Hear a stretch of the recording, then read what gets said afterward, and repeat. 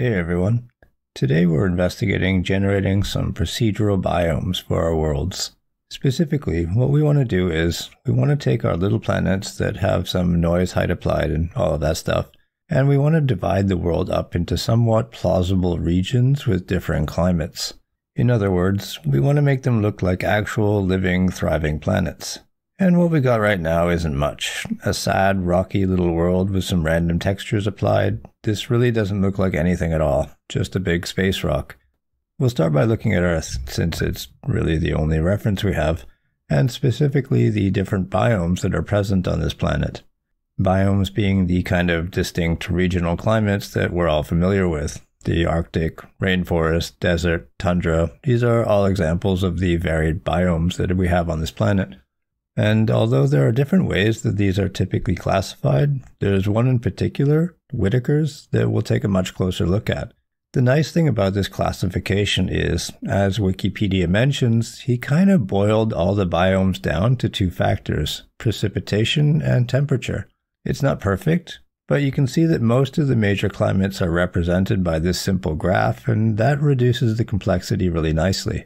So the plan is, at least roughly, in order to get biomes into our world, we'll define a couple of things. We'll define temperature values across the planet somehow, likely just as a function of proximity to the equator. And then we'll define moisture or precipitation values across the planet, probably just completely randomly.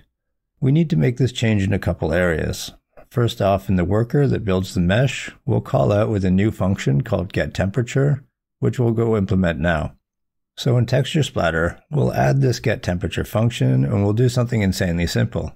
Just use the absolute value of the normal at this position as the temperature. And here we go. Here's the planet with the temperature showing in all its glory. Notice the fall off from the equator towards the poles. So we've got the temperature varying from hottest to coldest there.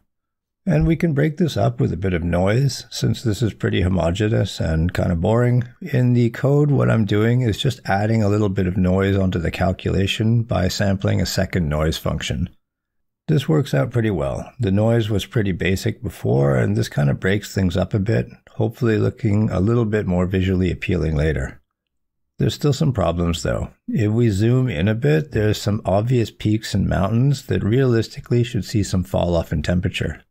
When you look at a picture of real mountains, it might be sunny and warm at sea level, but it's not exactly a tropical paradise at the top.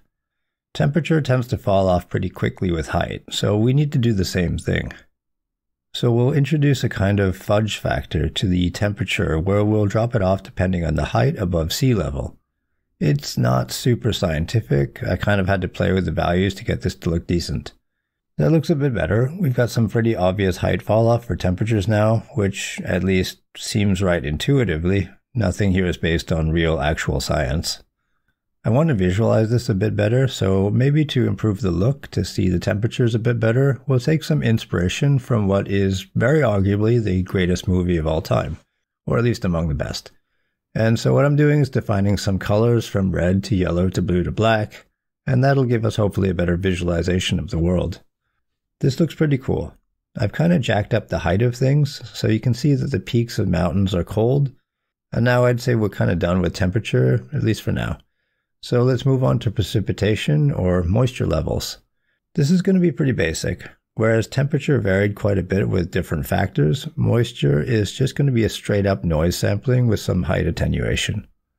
And that's pretty much it. There's our precipitation map on the world. So what will happen is that the areas with lots of precipitation will be lush jungles and stuff, while we should get deserts and that kind of thing in dry, arid areas. So with precipitation and temperature, we can pretty much do whatever we want at this point. What I'll do is I'll go into the shader, and from here we can do a simplistic copy of that Whittaker biome chart. I'll define colors for high precipitation areas and then for low precipitation areas and use moisture to blend between those. What you end up with is kind of neat. You've got an entire world at this point, but more importantly, as I zoom around, down by the equator here, for example, I've got lush jungle zones and desert zones. It looks pretty plausible. Now as I pan up north, I get more temperate climates, and eventually as I get to the North Pole, it goes pretty barren and snowy. So this is kind of working. We can tweak the code a bit to add an ocean and mountains as well, or at least some sort of coloring from space. We'll circle back at some point and make a legit ocean shader, but for now, we've got blue. It looks pretty decent when you're far out. I'm happy. It's not the best, but what we're really just going for is zones, and so this is kind of good enough. Back in the code, we can continue tweaking and improving the look a bit. What I'm doing here is I'm adding a quick and dirty Phong lighting calculation, since up until now we've just been looking at this unlit.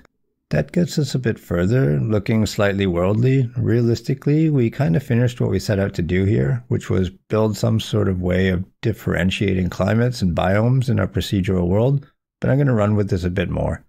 First thing I'm going to do is reincorporate that triplanar mapping that we introduced a few tutorials back.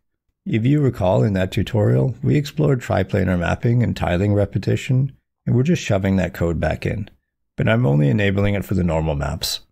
I'm also adding a bit of extremely low frequency noise to the normal map, which will show up when we're far from the ground. And I dumped in some warped noise to the ocean, and I also changed the lighting model to a quickie, physically based lighting model. This is the final result of kind of fiddling a bit with the shader. This was just for fun. I mean, we already did the biomes, but you can kind of see that with just a few little additions to the shader here and there, we can go pretty far. And honestly, this is just the start.